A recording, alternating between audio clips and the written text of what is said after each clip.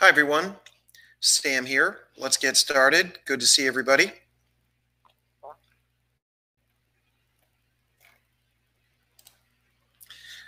All right. So we started our Trade of the Week sessions last week. Let's keep them going and continue here. Again, good to see everybody. Hopefully the information we went over last week helped.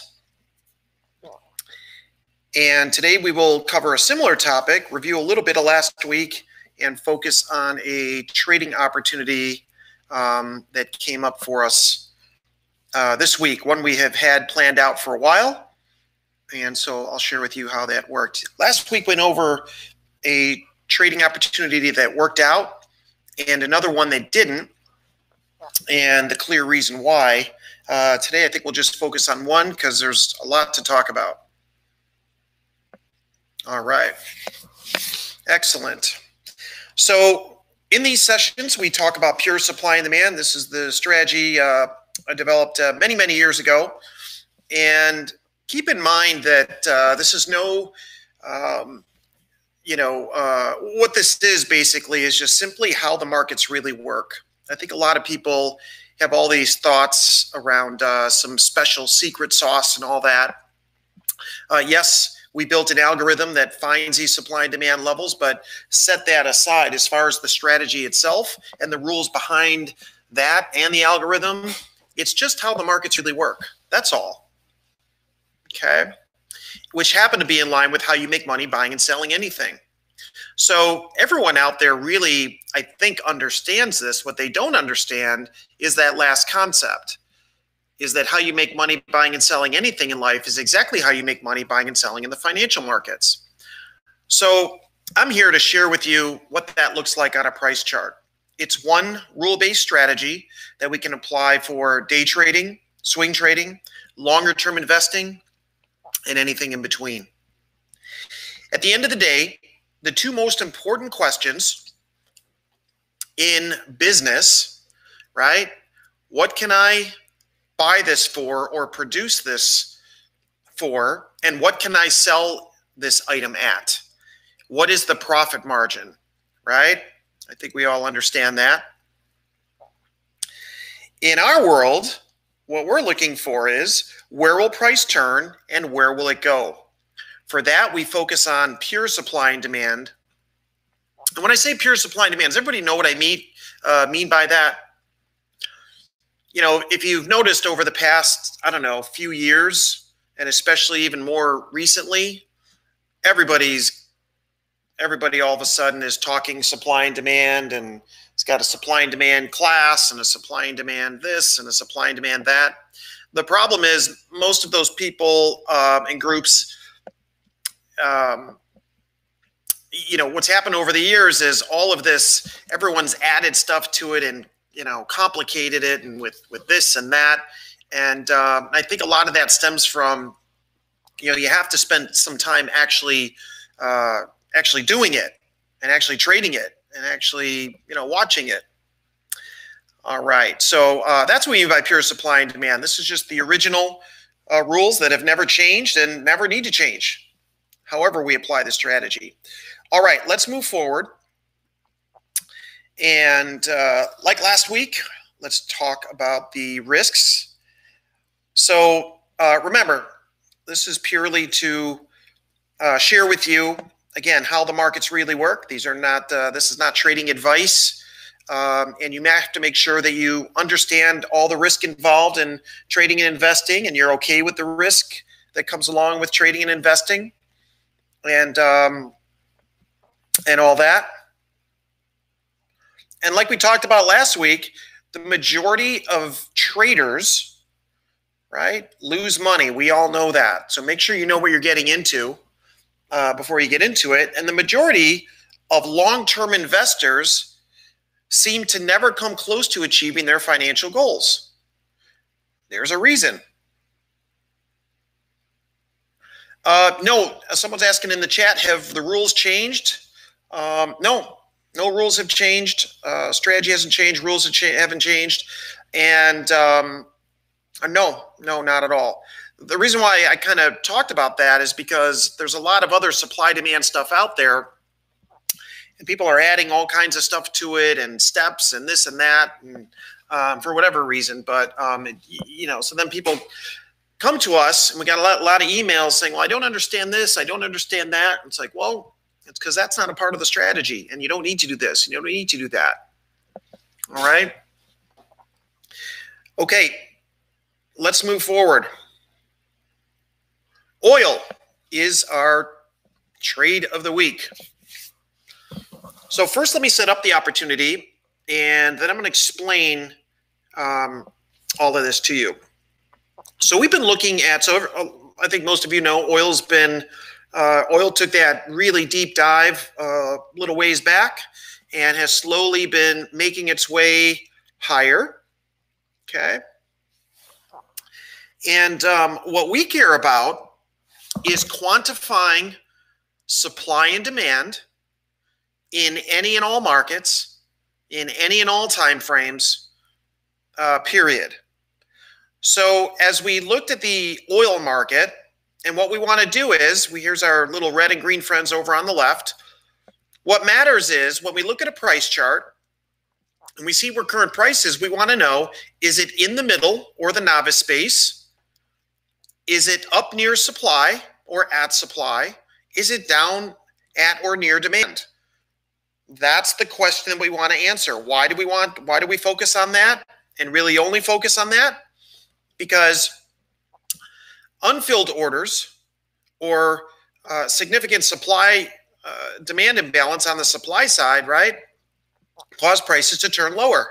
Just like demand or unfilled orders on the buy side cause prices to stop falling and turn higher. We know that price spends most of its time in the middle, which we call the novice space. Why do we call it the novice space? Because it's probably not a good idea for you to risk your hard-earned money when price is in the middle. Why? Because the odds are not stacked in your favor. There's a lack of a supply. If we all agree that a significant supply and demand imbalance caused prices to turn, well, in the middle or novice space, we don't have a significant supply and demand imbalance, right? So why would we want to put money at risk there? Okay, we're going to look at that, Thomas. You're going to see where this goes. Okay, just like we did last week in that recording, and understand that. Like again, we talked about last week, price spends most of its time in the middle. The price spends very little time out here at significant retail prices or supply. Why? Because there's so much competition to sell. Price gets up here, and that competition to sell forces it back down to the middle. Just like price spends very little time down at key significant demand zones or demand levels or wholesale prices, all that competition to buy down here just forces price back up to the middle. So we watch and we wait, right?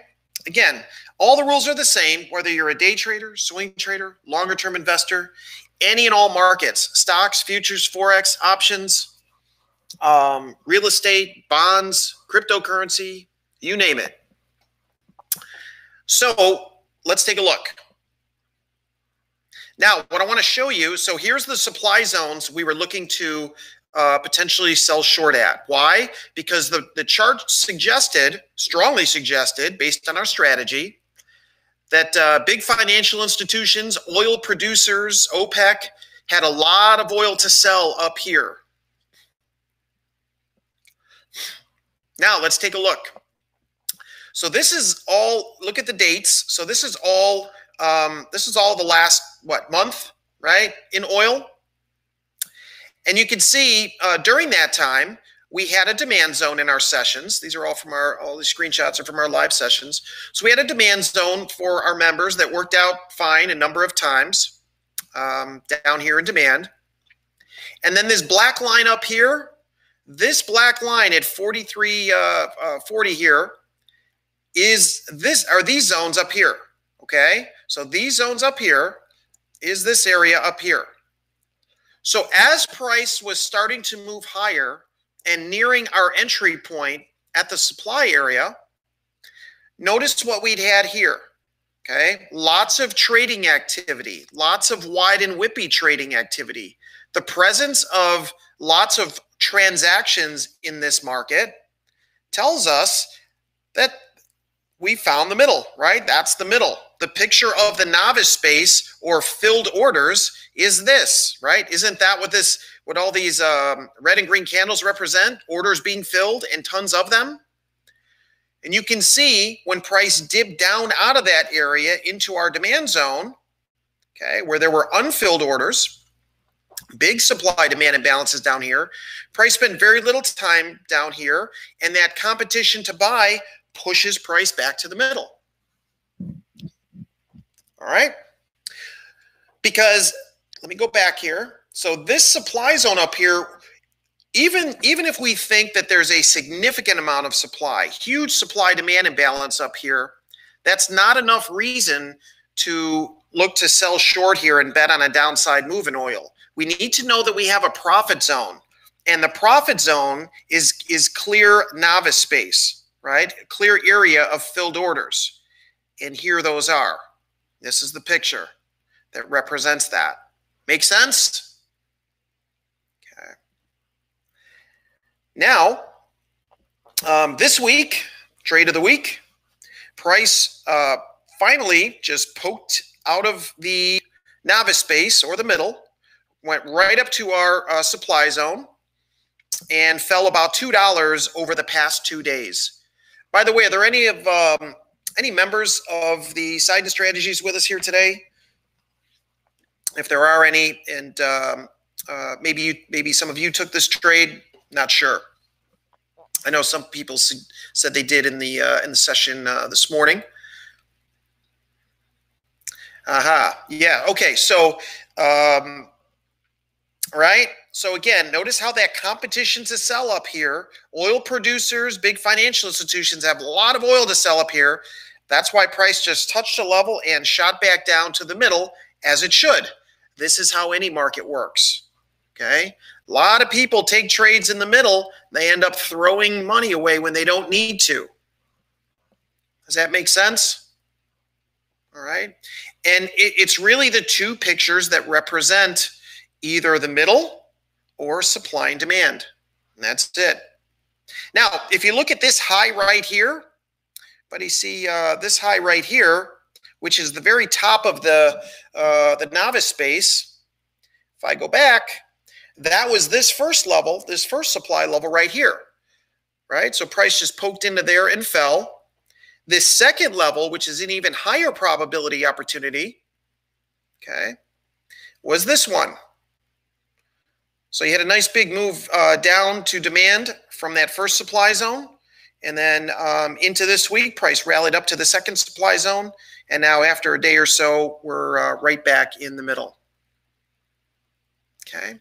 Your target is always going to be somewhere before your opposing demand zone for a selling opportunity. And for buying opportunities, it will always be somewhere just before your opposing supply zone. Okay. You always want to make sure that when we buy, we're out just before supply, because it's supply, there's competition to sell. We want to make the targets, we want to make it easier to achieve that target. Right? Okay. Now, coming into, now, first of all, before we go on, so, when you think of news, and because there's a lot of news this week, right? You think of news and price, it's such a perfect relationship that the vast majority of people think backwards. All right?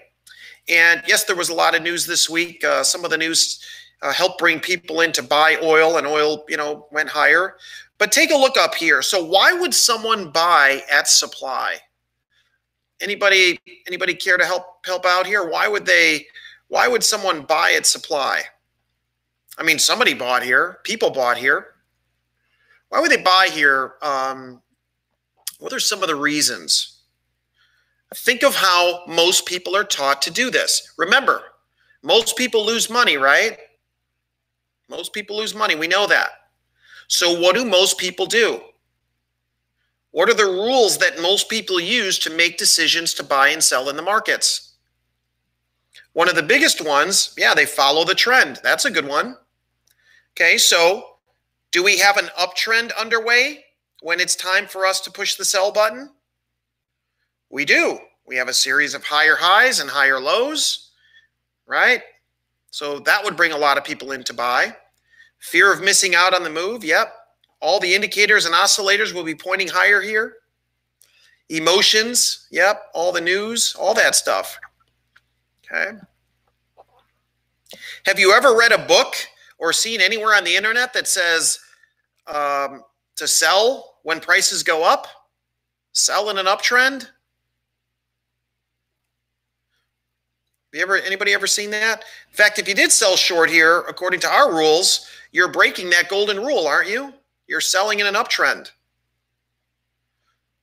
Okay, don't forget, most people lose money. One of the things you might want to stop doing is listening to what everybody else does and thinking like everybody else does. Okay? Yeah. All right. So let's keep going. So we had a session this morning, and here it is. There's Jasmine. If you know Jasmine, she's amazing. She did the session with me this morning. And after price fell from our 43.40 supply, coming into this morning session, we actually had a new little supply level that developed after price hit our level up here. Okay. So and this is a screenshot actually from this morning's session. And during the session, we were going over this with members, and price had fallen from this level and had rallied back up there. Over the past, I think it's, I don't know, a couple hours or so now. It's been a few hours now. Price hit that level and fell. Okay. Now notice this supply zone is a gray circle. So we have a color coding system for our levels. And the reason why this level is a gray circle is because of its location, right? This was not necessarily meant to be a trading opportunity. It could, and it would have worked out fine. But this was more if people were short from the supply level above, just knowing that there's a new supply level that's developed, suggests prices are going to go lower. And they already fell 2 full points, which is big in oil. But this suggested that was going to happen. There's going to be more of a move down because there's even more supply that came into the market down here. But now notice, I want to help you understand something. The gray circle suggests lower probability and smaller profit zone. Why? Because that level is in the middle. Now, it's near the upper part of the middle, but it's still in the middle.